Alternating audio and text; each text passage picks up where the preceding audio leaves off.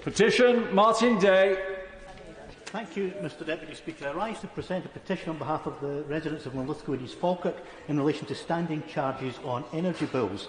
At a time of soaring energy costs and a cost-of-living crisis, there is no doubt that high standing charges are a major burden for many, particularly low-energy users who have less ability to reduce their bills by reducing energy consumption. The petitioners therefore request that the House of Commons urge the Government to consider abolishing standing charges to alleviate the financial pressures upon households in this cost-of-living crisis and to encourage responsible energy use for the good of our planet. And the petitioners remain, etc.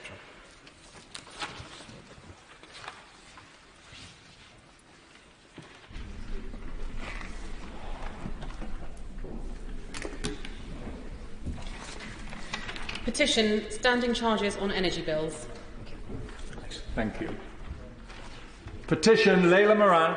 Thank you, Mr Deputy Speaker. I rise to present this petition about local businesses and the closure of the Botley Road in Oxford.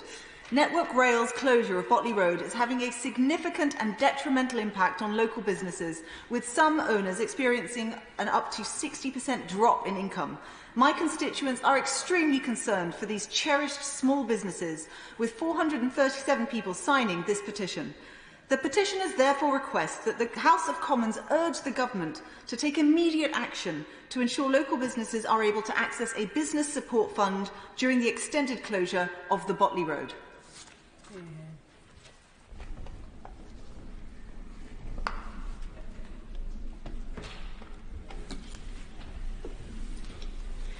Petition, local businesses and the closure of the Botley Road in Oxford. Thank you.